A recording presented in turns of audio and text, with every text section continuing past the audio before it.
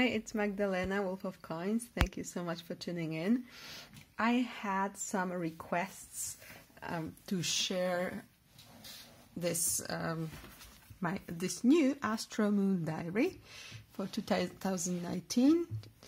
That it's my first diary that includes so much information on astronomy ever, because normally I would have something like this, because I like pretty diaries, but you know, just the regular stuff with, you know, well, at least I knew when the new moons and full moons were. But anyway, this diary, maybe I will show you first. You can, sorry, you can pause and see in detail what's inside. But I picked this one because I wanted something that had times for all those occurrences placed in Europe, because that's where I am, and this is from the UK, so the time difference for me is only 1 hour. And yeah, we get here it's 2019, here it's 2020 with full moons and new moons marked, so if you want to plan something you can. And there's some like introduction. There's this spiral bound. I like it that it's actually plastic, not wire, because wire spirals tend to get, you know, bent, and I hope this one will be okay. There is explanation how to use this diary. And there is something about the pagan wheel of the year. We have the solstices, equinoxes explained, some astrology, symbols explained, which is, yeah, useful, especially with things like these. So, oops. And it's very pretty, by the way. It has some pictures here and there, not too much, but yeah, there is lunar cycle explained too, if you want to understand it better. Then we have eclipses this year, and where they can be seen, like this on January 6th can be seen in parts of Russia, China, Japan, and the US, and so on. And yeah, and then we have a lot about planets entering signs and what it means. And then, what is cool, it starts with the winter solstice, so I will be able to start using this next week. So there's winter solstice, and Sun enters Capricorn.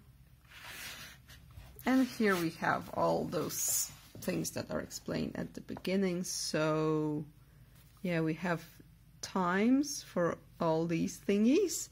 We have when the sun rises, when it sets, and the moon as well. And then for we get pictures, big pictures of the zodiac signs, and you also get like information, look out for the Orsid meteor shower peak tonight. And there is cute, there are cute leaves here of holly, which is nice. And so the astrological information is very detailed here. There is mistletoe on Christmas Day. How cute is that? Then 2019 for Capricorn, and so on and so forth. Before every month we get information on events that will be visible on the night sky, and the times and when it will be like best visible and stuff like that. So if you want to observe it, you will have this information here, which I find extremely cool. So yeah, there are like really nice illustrations here. There is also, I think for every new moon there will be live meditations available. There is some more information here, like to what address online you should go to find it. But yeah, then on every new moon we get this circle and we can write in new moon wishes. Yeah, and I love it that you get these pictures. I'm a visual person, so I appreciate it. And here you can see like Venus is very bright in the morning, spectacular. And Mercury enters Capricorn. So it's very detailed, and I love it that they tell you when you should pay attention to what, which is great. So I haven't read it like everything here, I just looked through it, but when I start using it, I think I will pay more attention. It will be nice to be able just to, you know, be more aware, I think.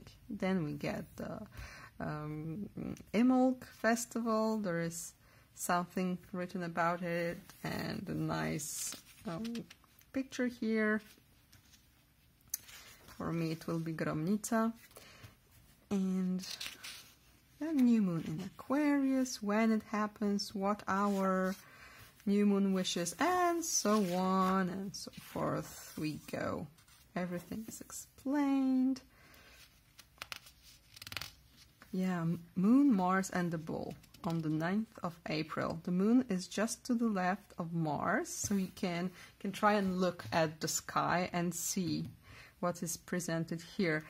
And above Aldebaran, the eye of the Bull of Taurus, after sunset. Looking at the moon will help you find them both, which is awesome.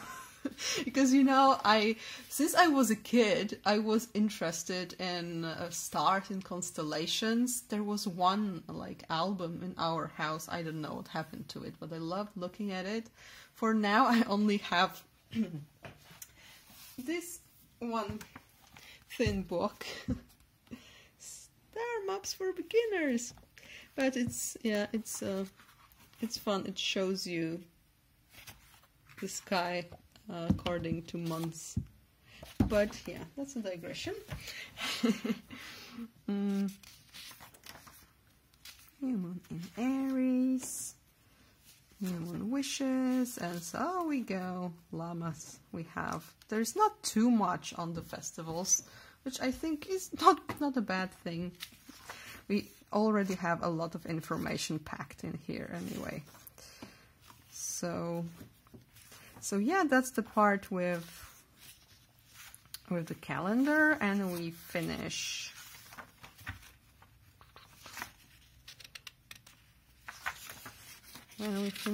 when do we finish? Yeah, and this in December as well. 31st of December is the end. And then we get even more information. Retrograde table. I don't understand it yet, so no comment here.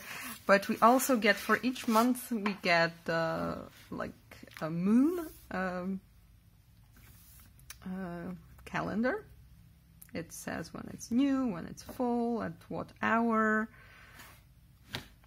And yeah, all 12 months here. So if you want to plan according to the moon, you can. It's like easier to see when what happens. And then more tables. Planets positions at noon GMT. So it's like, I believe it's 1 hour difference to my time. And yeah. Then we get, of course, place for notes, which is nice, always nice. And that's it. That's it. So I hope you've enjoyed it. If you have any more questions, please let me know. And I wish you a lovely day. Bye.